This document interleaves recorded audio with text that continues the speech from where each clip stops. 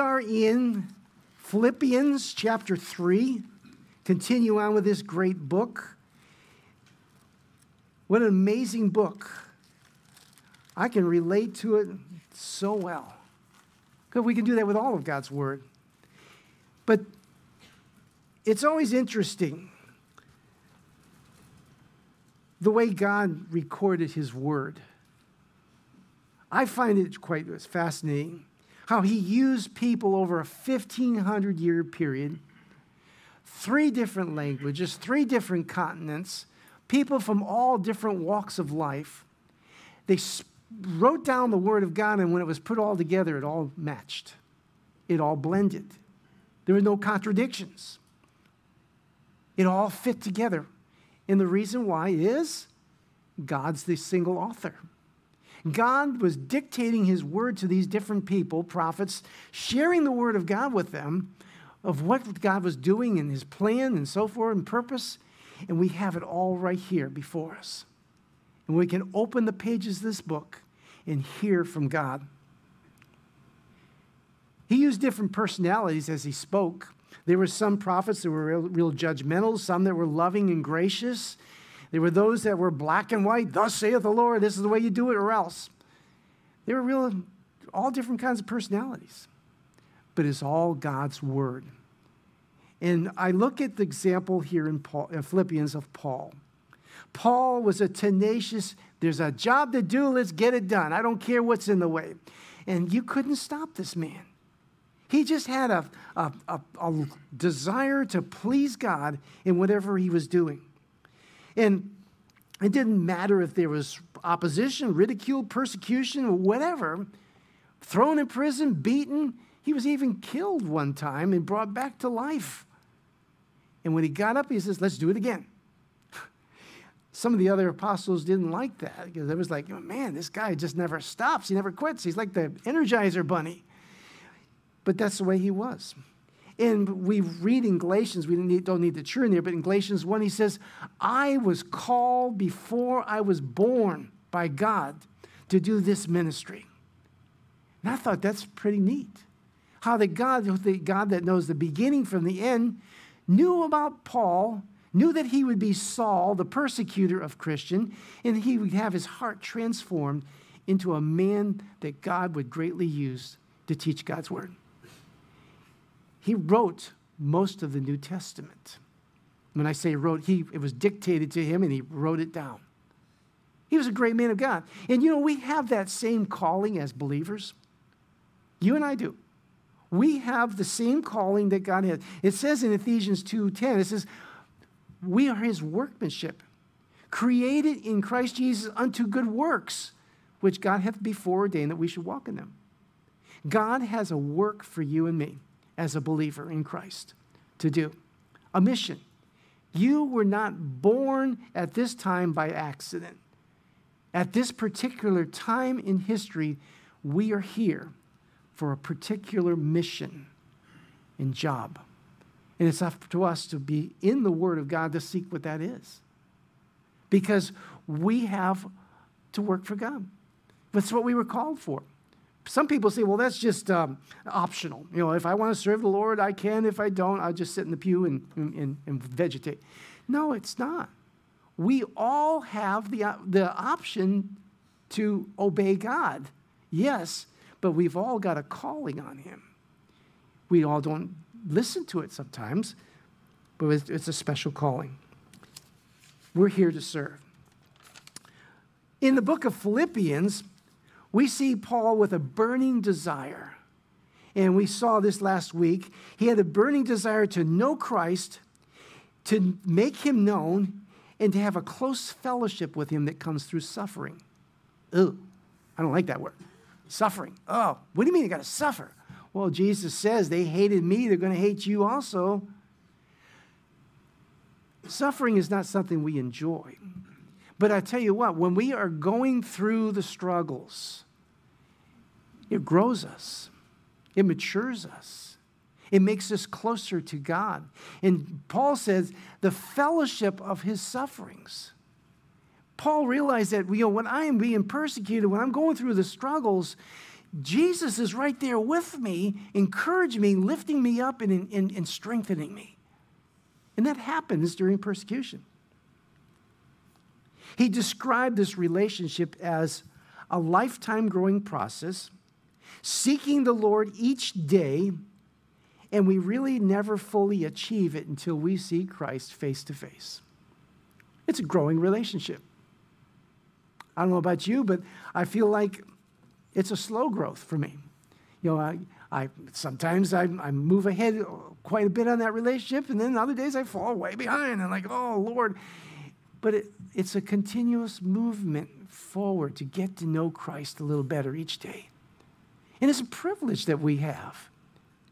And so when we get into Philippians here, chapter 3, verse 13 through 17, Paul reminds us, brethren, I do not count myself to have apprehended or obtained, but one thing I do, forgetting those things which are behind and reaching forward to those things which are ahead, I pursue towards the goal for the prize of the upward call of God in Christ Jesus. Therefore, let us, as many as are mature, have this mind. And if anything you think otherwise, God will reveal even this to you.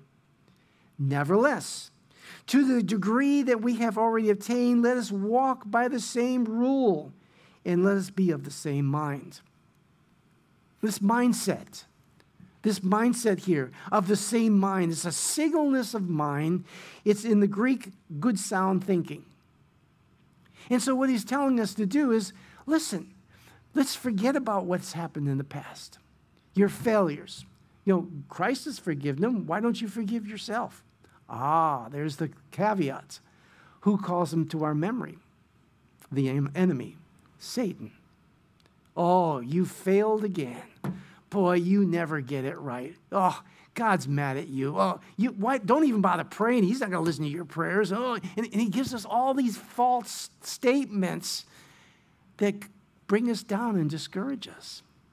I read, if I confess my sins, he is faithful and just to forgive me all my sin and cleanse me from all unrighteousness. That's my God. So forget about those past failures. Move forward, Paul is saying. But I also think it's talking about don't remember your past success and achievements. Oh, I remember 20 years ago when I was on a missions trip and I was able to lead 3 people to Christ. And boy, it was exciting. And there's where you stayed. And since that time, you've never done another thing for God. No, move forward. Achieve more for God. So he's saying, forget those things. Set your mind on sound thinking. On the screen here, I hope that you got a good pen and an empty piece of paper because I've got a ton of verses here that we're going to go through. Now, to make it quicker, I've put them on the screen. And it just started coming at me when I studied this thing. And when I got done, I said, Lord, I don't know if everybody's going to follow me. And he said, they will. They will. It's my word. But 2 Timothy chapter 1, verse 7, it says, for God has not given us a spirit of fear, but of power and of love and of sound mind. Fear comes when I want to serve the Lord. I get those bubbly feelings in my chest like, oh man, I got to share the gospel with them. Oh, what happens if they reject it? And you get this scary feeling. Well, God has not given me that. The enemy don't want you speaking. No, don't give them that word. They'll change. I won't be able to send them to hell. No. But God has not given us that spirit of fear, but of power. You and I have the Holy Spirit living inside of us. Of love. It's his love, not mine. It's his love for other people.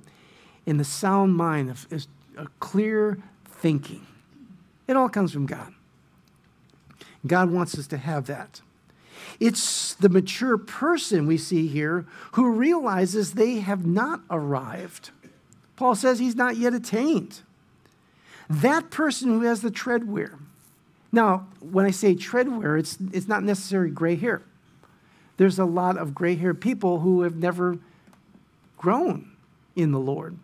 Just like there's many gray-haired people that have never gone to physical battle at a war. I can say that I've never been in a war. I was never drafted. I was never in the military. So I do not understand what that was like. And from what I hear from other people, I'm not sure that I would want to understand what it was like. Because I've heard some horrific stories. But as far as in the Lord, we need to grow and mature. And the person with treadwear understands, yes, it's worth it. That person has gone through the struggles and the persecutions and the trials and the sicknesses and have stayed faithful. They can look at you and say, it's worth it. I like what Pastor Matt says. I never heard anybody say that has trusted Christ as Savior, oh, I wish I had waited. No, it's always the other way. Because it is worth it. It's that person who realizes the more you know, the less you truly understand of this book. It's a big book. But everything we need to know about God is right here. Everything we need to be equipped to work for Him. So we grow in it. It's also the mature person who realizes the things of this world do not last. And there is more to life than living for self. How many here were saved later in life? Yeah. Can you look back at your life and say it was worth it? All those things that you did? If it was, you probably wouldn't be saved. You'd be saying, I'd stay there. But no, you found something better, Christ. Living for self doesn't satisfy. It's also the mature person who realizes only what is done for Christ will last. And we see that in the book of a famous man who was the wisest man that ever lived. Who was that? Solomon. In the book of Ecclesiastes, a book he also wrote, he experienced everything in life. He partied. He did everything. He traveled. He collected wealth. He collected more wives than any human should ever have. That's a lot of honeydew lists.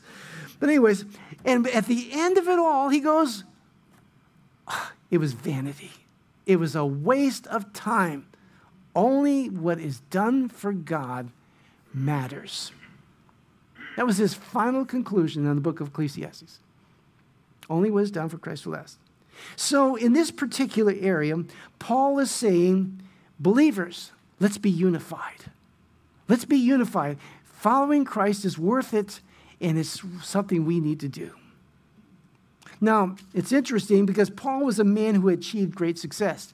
He was going to be the next, I believe, high priest of all of Israel. He had received such prominence. He was the head of his class and everything. But here he is, ready to throw it all away to know Christ.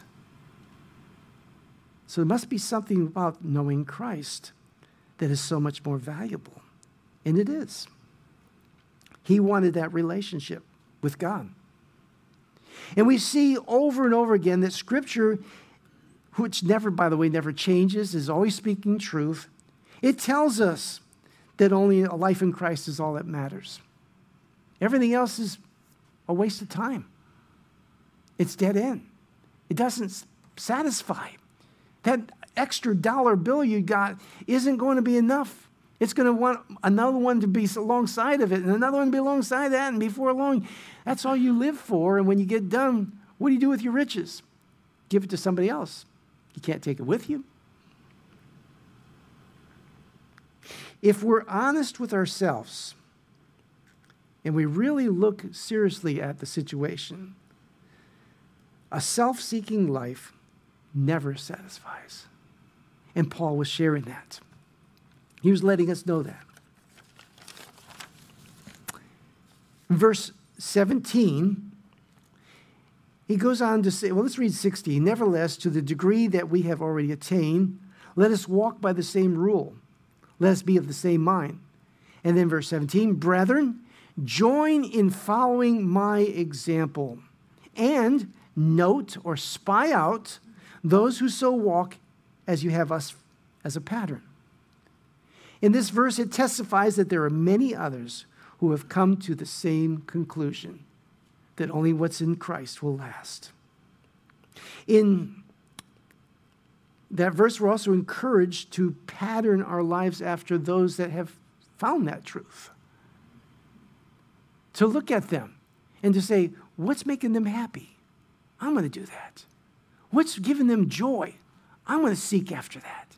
And pattern this, fashion your life after them. It's sort of like when it talks about being not conformed to this world in Romans. It's talking about be in the mold, be put into the mold of Christ, not the mold of the world. So we're going to mold our life after their life because they're molding their life after Christ. And we're following their example.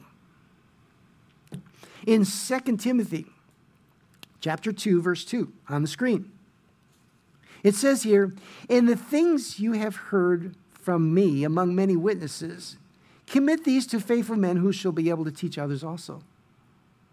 That's what true discipleship is. It's taking my life and fashioning after somebody else that's doing what they're supposed to do, and then using my life to show others. That's what true discipleship is all about. That's what we're supposed to be doing. You know, taking other believers alongside of us and say, hey, let's go out and witness together. Hey, let me show you what I'm learning in the Word of God. And we share with each other. And what does it do? The Bible says iron sharpens iron. It makes us stronger and more like Christ. So we're supposed to be doing those things. We're to follow the great Apostle Paul's example and join with him. Now, you might think to yourself, oh, wait a minute. How can I do that? He's the great Apostle Paul. I could never attain like him. Oh, yes, we can. Why? The same Holy Spirit that was in him lives in you. The same Holy Spirit. As much Holy Spirit as he had, we have the same amount. What do we have? All of the Holy Spirit is living in each one of God's children. The power that raised Jesus from the dead is living inside of me. That's an awesome thought. That's a humbling thought. That same power is inside of you. Well, how does it work? How do I unleash that power? It's sort of like having this powerful tool in my hand, and it's got this funny-looking brown cord coming out of it with 3 prongs on it. And you're holding on and you say, well, how do you get power out of this thing? What do I do? Well, you see that spot over on the wall there? It has the similar 3 prongs. Plug it in and watch what happens. When we plug in the power of the Holy Spirit in our lives, things happen. Things happen. And you say, well, how does that work? Well, I've kind of made it very simple here. Maybe too simplistic, but this is the way I see it. First of all, have you trusted Christ as your Savior? This is what unlocks the door of God's power. And what do I mean, have you trusted Christ as Savior? Do you believe that Jesus Christ died and paid for your sins? Have you put your faith and trust in that as the way to heaven? See, all of us have sinned. We've come short of God's glory. All my goodness is like filthy rags, the Bible says. And so I have to find another way for my sins to be paid for. And the Bible says the only way is through Jesus Christ. He came to earth. He lived the perfect life. He took the sin of the world upon himself, died on a cross to pay for the price of sin, which is death. And he says, if you will put your faith and trust in that and believe that I've done that for you, it'll get you the eternal life that I offer to you. But as many as receive him, to them gave you the power to become the sons of God. And when I receive Christ as Savior, something happens to you and me. The Holy Spirit of God comes and lives inside of us. How's that possible? I don't know. I don't understand all that. But I do know the Bible says it's true. He comes and lives inside of you. He unleashes his power in your life so that when you're reading this book, you understand it. Before I trusted Christ as Savior, I remember reading this book, and it was like fairy tale. I don't understand this. This is weird stuff. And when I received Christ as Savior, all of a sudden, light was turned on. I started saying, that's what that verse means. I see that. Wow, that's what he's doing in my life. Wow. And it came alive. And so the first thing is to trust Christ as Savior. The second thing, are you reading and hearing what the Word of God is saying? Because that's where the power comes from. And then it comes down to, are you yielding to what it is saying, or are you resisting it? And there's where the Holy Spirit comes in. Because he speaks in accordance to the Word of God. And when I read the Word of God, the Holy Spirit is saying, you see that verse? You see it? Let no corrupt communication come out of your mouth. What was those words I heard yesterday? Oh, yeah. Well, are you going to change that? Well, are you going to change that? Yeah, okay. Or if I can say no to that, I'm resisting. And all of a sudden, God's power is being weakened in my life. But as Apostle Paul puts it, for me to live is Christ, to die is gain. Everything that book said, he believed it. And that's why he wouldn't stop. Because God told him, you're going to suffer, Paul, but you're my messenger to the Gentiles. And he said, well, if I'm God's messenger, then no one's going to be able to kill me until God's done with me. So let's go. And that guy wouldn't stop. He drove everybody crazy. But that's what it means to have the power of God in our life. Well, verses 18 and 19, Paul switches gears. He starts talking about a very sad situation. And this is where I get into a bunch of verses. And if you have pen and paper, you can write down these references. We'll look at them real quickly, but we cannot do justice to it. But these are verses that talk about these verses. Let's look at 18 verse. It says, brethren, fellow believer, join in following my example. And then verse 18, here it goes. For many walk, of whom I have told you often, and now tell you weeping, that they are the enemies of the cross of Christ. Whose end is destruction, whose God is their belly, and whose glory is in their shame, who set their mind on earthly things. Those that are not following Christ, those that are in contrary to what the Word of God says. And I don't know if you've noticed, if you've been listening, it's getting more and more. Their voice is getting louder and louder. It's getting more deceptive out there in the world. And I wouldn't believe, maybe it's true, but I couldn't believe that they would do this purposely. That they would actually say, I'm going to disobey God, if they knew it was God. It'd be kind of foolish for a person to do that. So what's happening? Here we go. Are you ready? Okay. Fasten your spiritual seatbelts. 2 Corinthians chapter 4, verse 3 and 4. It says, but even if our gospel is veiled or hidden, it is hidden to those who are perishing. And the first thing is the gospel. We said that's the entry point of God's power. Well, it's hidden. How? Okay, it's hidden because it says, whose minds the God of this age, by the way, that's Satan, the God of this age has blinded, who do not believe lest the light of the gospel of the glory of Christ, who is the image of God, should shine on them.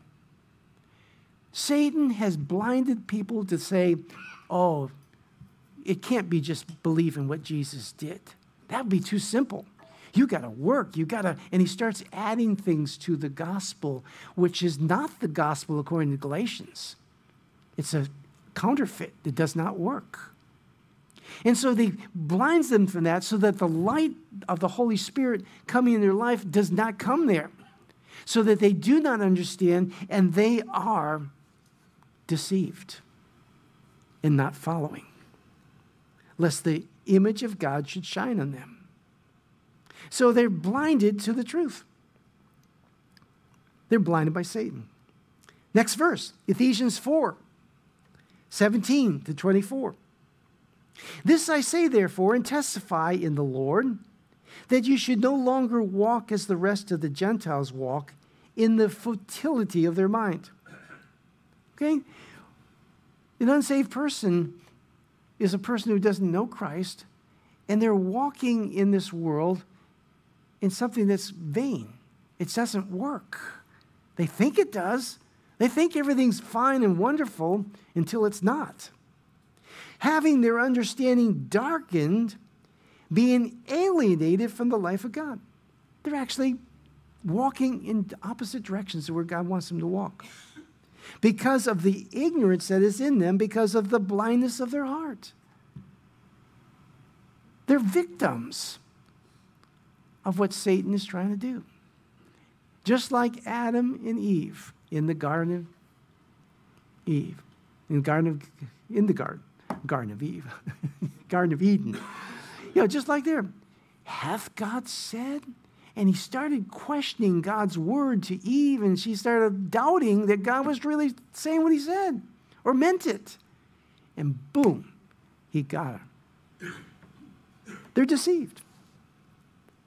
Look at this. The minds of their God, the God of this age, has blinded. Satan is working to deceive. It says he's seeking to devour as many as he can with deception. Wow. Sad place to be. The understanding is darkened. They're blinded from the truth. It's sad. It's a mess. Next verse, Ephesians 4:17.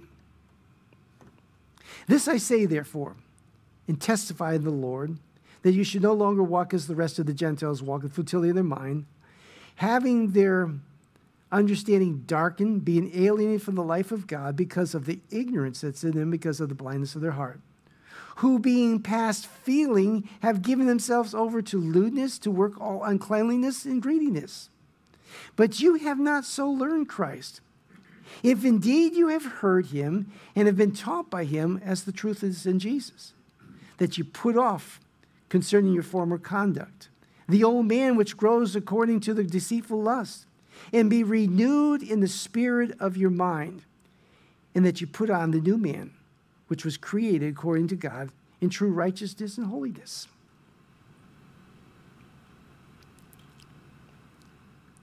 They're blinded from the truth.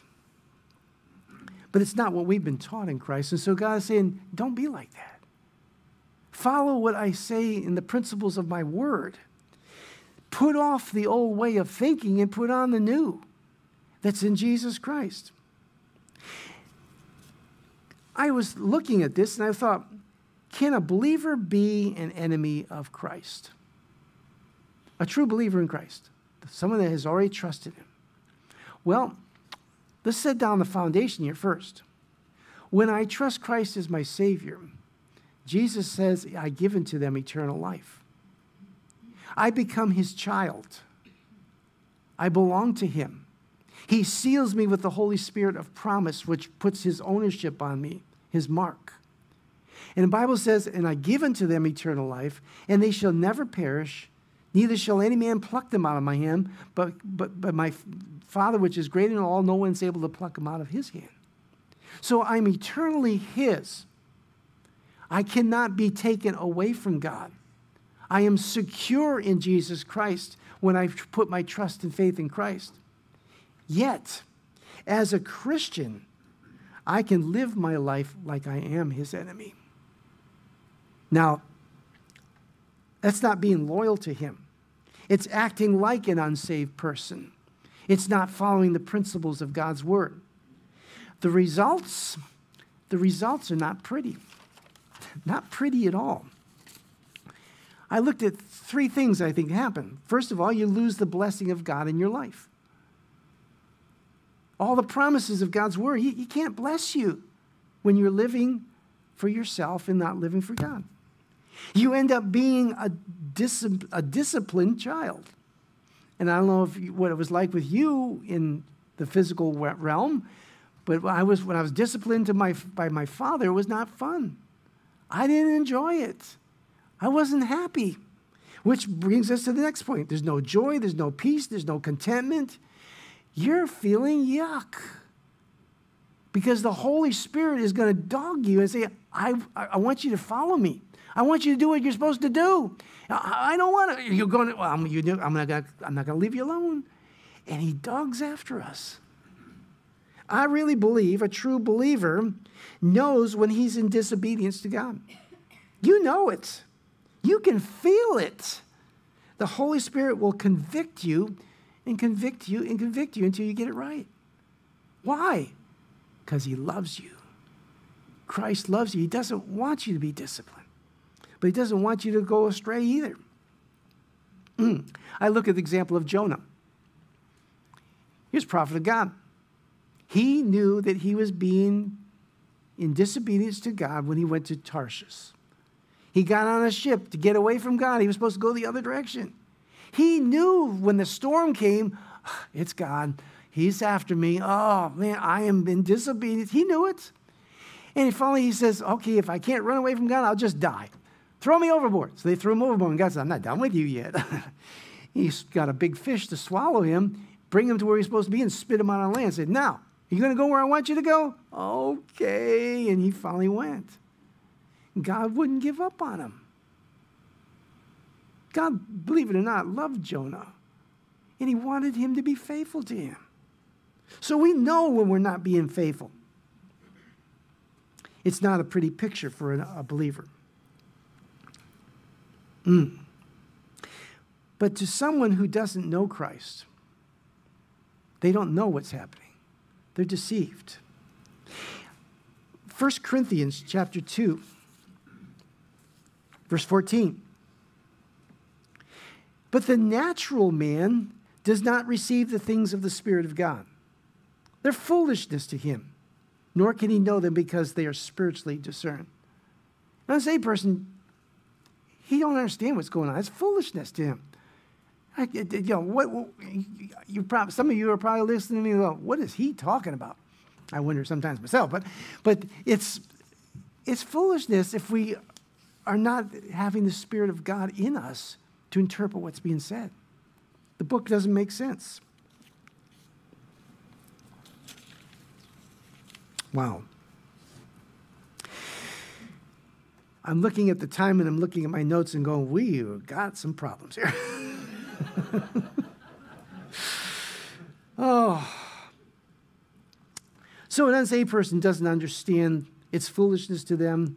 But for the believer to adopt the world's standards and way of thinking without examining it through God's word is a compromise to what God wants us to do.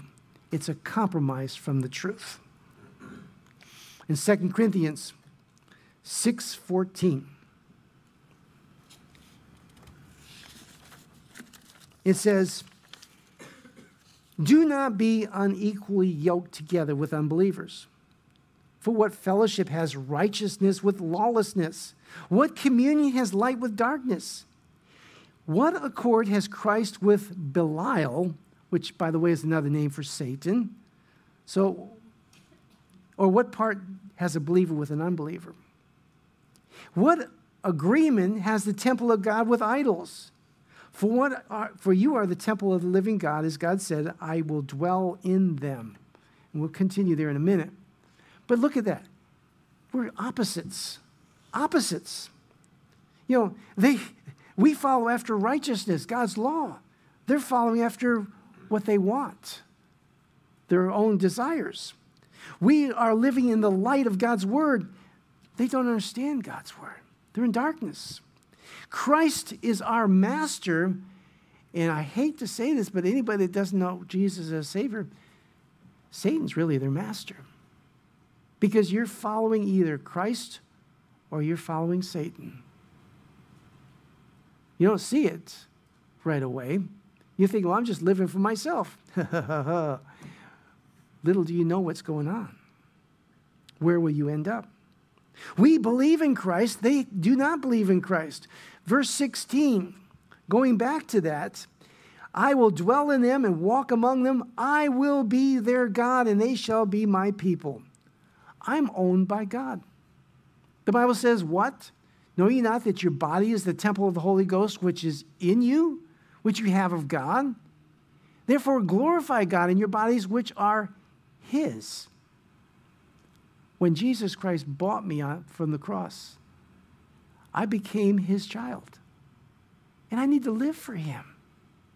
And I want to because of what he did for me. So we are owned by God. They're being controlled by idols. Well, I don't know, see anybody worshiping idols. Well, what do you call money? What do you call popularity? What do you call all the success of this world?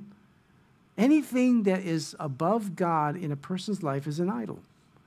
And that's what they are driven by, the things of this world. It's not that they're worse than us or we're better than them. No, it's just that we've been redeemed. I'm no better than an unsaved person. Only thing is, I know Christ and I'm his child. And he's offering it to everybody.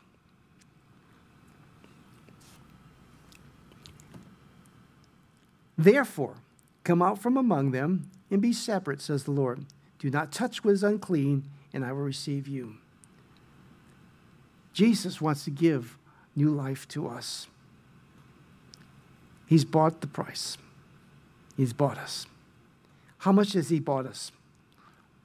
Galatians chapter 1, verse 4. Just as a reminder, it says, Jesus, who gave himself for our sins, that he might deliver us from this present age according to the will of God the Father. He bought us to deliver us, to put us on the right track of where life really means something. Something so important. You're still with me? Okay, I know there's a lot here, but this is so important. Ephesians chapter 2, verse 1 through 5. This is what he's done for us. It says, and you he made alive, who were dead in trespasses and sin. Before Jesus Christ, I was on my way to a place called hell. But Jesus Christ brought me from that, paid for my sins, and gave me life, in which you once walked according to the course of this world, according to the prince of the power of the air, the spirit that now works in sons of disobedience. Believe it or not, I was following after the world, which was following after Satan. It says, among whom also you once conducted yourselves in the lust of your flesh, fulfilling the desires of the flesh and of the mind, and were by nature children of wrath, just as others. I was following the wrong path. But God, who is rich in mercy, because of his great love with which he loved us, even when we were dead in trespasses, made us alive together with Christ. By grace you're saved through faith. The Bible says that while I was still an enemy of God, he loved me and died for me. That's amazing love. That's amazing grace. And that's why I want to serve him. If he loved me that much, I got to love him for that. I have no choice, I say, because I'm indebted to him and what he's done for me. Only got 10 more pages. Okay. Ephesians chapter 4. Ephesians chapter 4, verse 17. I will have to add, if the life we had was good before Christ, then Christ would not have died for us to free us from it, would he? If there was anything good in that life that I was living that could be attained or straightened out, then Christ would have no need to die. When he was in the Garden of Gethsemane, he said, Lord, if there's any other way, please let it happen. And there wasn't. He asked God to scour heaven and earth to find a different way than be crucified. And God said, Son, there's no other way. And Jesus says, okay, let's do it then.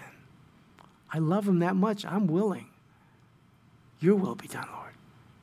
See, there's no other way. It's what Christ has done. 4:17. This I say, therefore, in testifying the Lord, that you should no longer walk as the rest of the Gentiles walk in the futility of their mind. And you're thinking to yourself, here, I cover these verses. What is he doing? I have. But let's look at it from a different point of view here. After all that we've studied, it says here in verse 18, okay, having their understanding darkened, being alienated. Alienated. Complete opposite to God. Because of the ignorance that's in them. Because of the blindness of their heart. Who being past feeling have given themselves over to lewdness, to walk all uncleanliness and greediness. Past feeling. You know, there's two choices we have. It's either God or the world. I knew of a person who was a paraplegic. He was a good friend of mine in another church. He had a diving accident and he was crippled or paralyzed from here down. He had movement of a shoulder in his head and he was able to breathe. But everything else was dead. And he was in a wheelchair.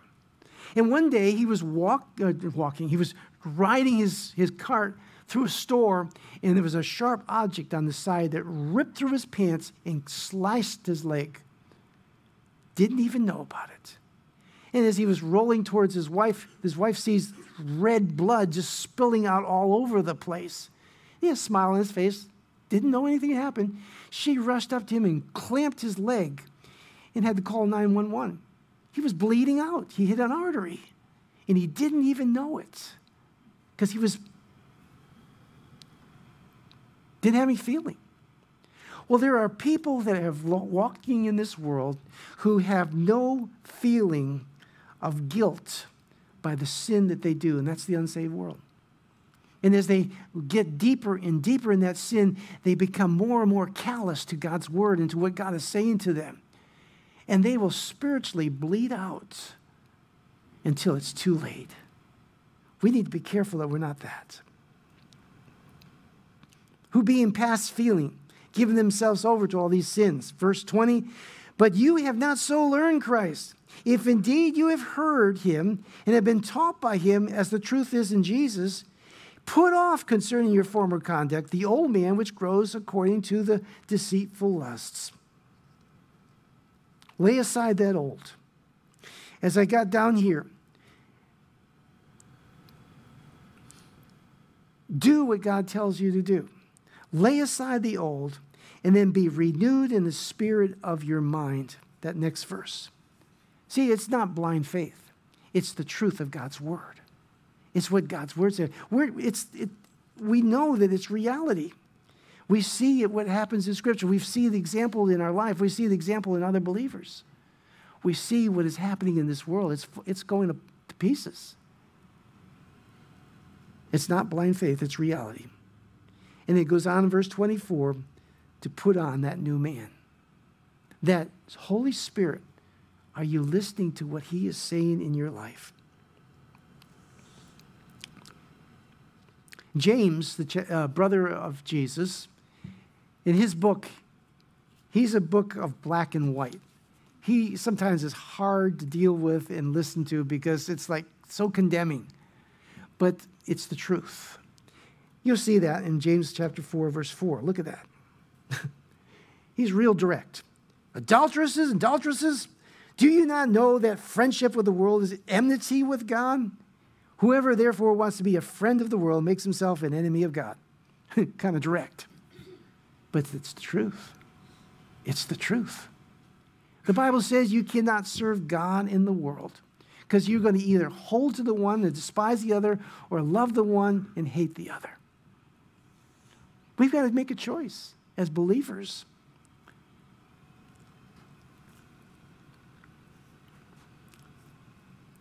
First Peter chapter 4. You know, the Bible says we are in the world, but not of the world. I live here. I make a living here. I breathe and eat and do things. But I do not live like the world. That's the difference between us believers. We do not adopt their way of thinking. We've been redeemed. Our sins have been paid for. We live and interact with those of the world, but we do not act like them. We're to be a testimony of Christ's love to them. And look at this, 1 Peter 4.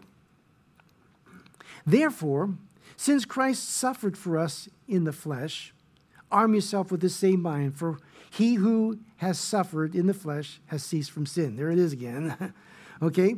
But be of the same mind of Christ. Be of the same mind of Christ. They hated me, they're going to hate you. Just do it. Be faithful to me.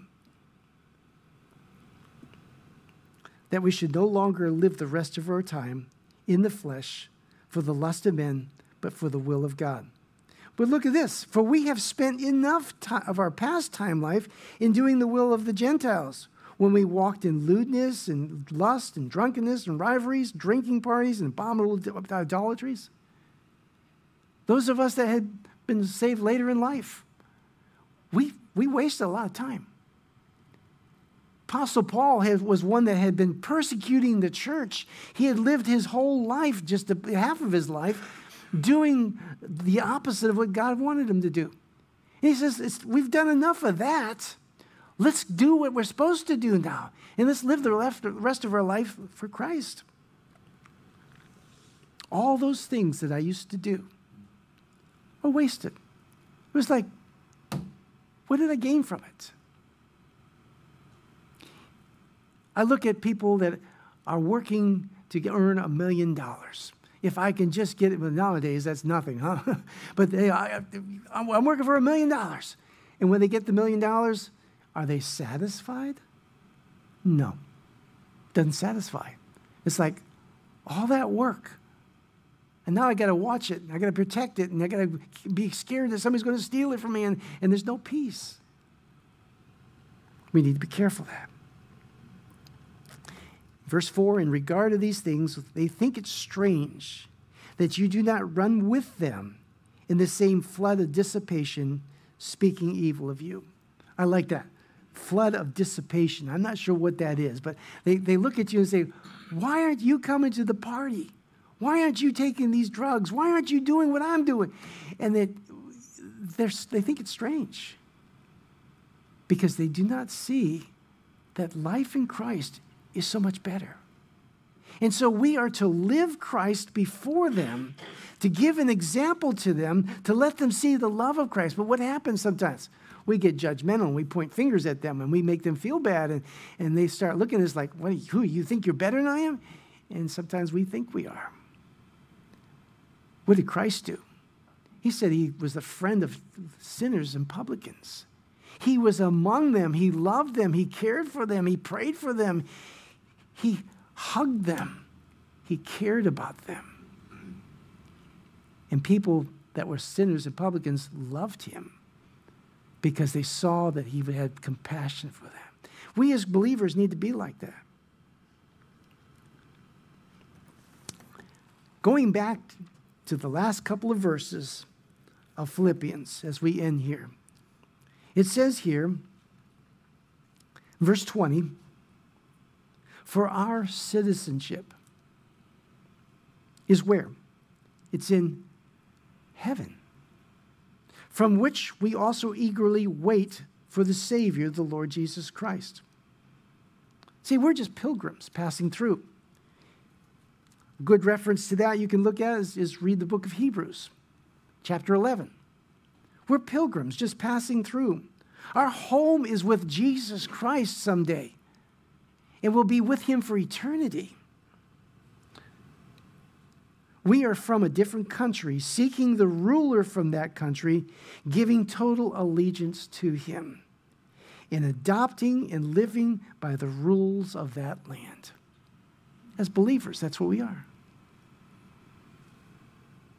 And then verse 21, who will transform our lowly body that it may be conformed to his glorious body, according to the working by which he is able even to subdue all things to himself.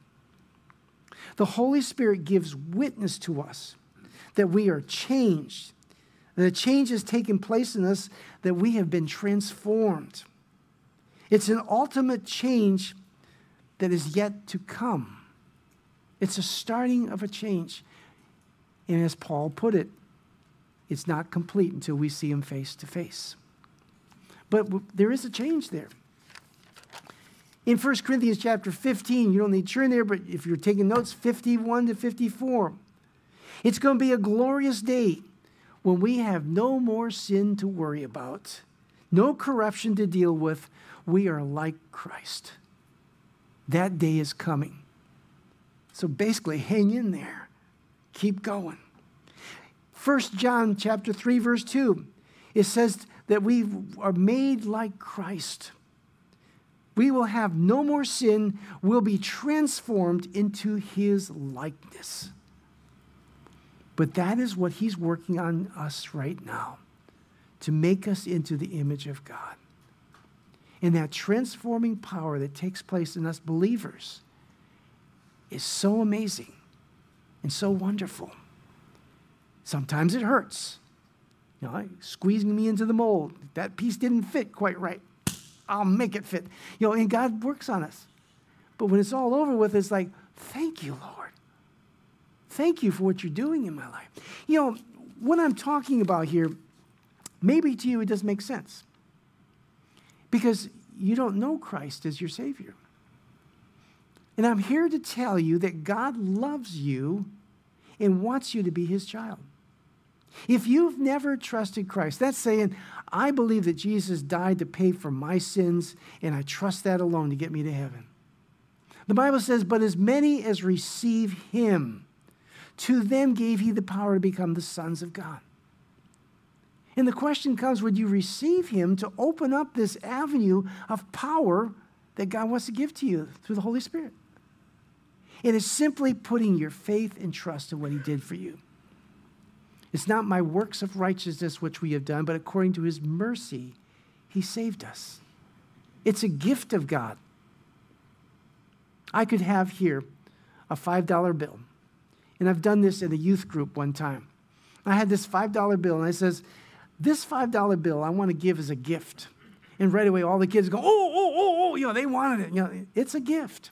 This is free for the taking. And I just want to give it to somebody here that's willing to take it. And they're, you know, raising their hands and finally this one boy from the back of the room, stumbling over everybody, ran up and grabbed it out of my hand. And they go, oh, that's not fair. He took it. I said, well, he's the only one that had faith enough to come and get it. He received the $5 bill free of charge because he was willing to come and take it. The question comes, salvation is for anybody who wants to receive it. But do you have the faith enough to take it? Will you believe what Jesus did for you? As we close here, and they're coming up to lead us in another worship, let's bow our heads and close our eyes for a second. If you've never trusted Christ as Savior, I would like for you to stop and think, would you like to receive him? It's so simple. It's not a prayer. It's not doing anything or working for something. It's receiving. Just like you receive a gift on your birthday. This is a special birthday of eternal life that's offered to you. And the Bible says, he that believes on me has everlasting life. Do you believe that Jesus died for you? That he was buried and rose again to pay for your sins? The Bible says he did that. And if you put your faith and trust in that and say, I believe Christ died for me. I accept him as the one for my salvation. I realize that my works were not good enough. He paid it all. That's why he said it on the cross, it is finished. Now, right now, I'm going to be asking you to raise your hand. Not to get saved, but just encourage me that you are trusting him. And this is where the butterflies start to turn. You go, oh, man, I don't know if I want to do that. Well, that happens, but the truth is, God loves you. Would you accept him as your Savior? Raising your hand, you say, pray for me. I'd like to receive Christ as Savior. Anybody? I'm not going to call you out or anything. It's just between you and God, and I would like to be encouraged. Anybody? I want Christ as my Savior. Well, fellow believer, I hope that this message is an encouragement to you, that this message here gives you hope and confidence in this crazy world that's fallen apart, to stand strong, to be faithful to Him, to watch out for compromise, to be in this book. And when the book speaks to you through the power of the Holy Spirit, you are listening and doing what it says. There's where joy is. That's where peace is. That's where comfort is. What an opportunity we have to know Christ and to follow Him. I'm not sure what happened to the band. We might be leaving early today. All right, let's pray. Father, thank you so much. Your word is mighty and powerful and active and alive. And Lord, when you speak, it's your very word speaking to us. Lord, you say that your word is inspired, God-breathed, and you are speaking special words to each of us, Lord. May we hear and listen and take heed and follow your word. Lord, what a privilege it is to hold the book that was written by you and to be able to take it wherever we go and know it. Thank you that you love us, that you paid for our sins, and that we are your children forever. Amen. Such practical teaching from the Apostle Paul as he was being inspired by God on how to live the Christian life. So let's take our Bibles this week and see what we can do to apply it in our lives today. Now, if you would like to know more about our church, or you have made the decision to receive Christ as your Savior, you believe that Christ died for you and was buried and rose again to pay for your sins, and you've put your complete faith and trust in Him for that salvation, we'd like to hear from you.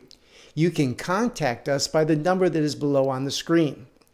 So, till next time, be in the Word, and may God bless you and keep you in His grace.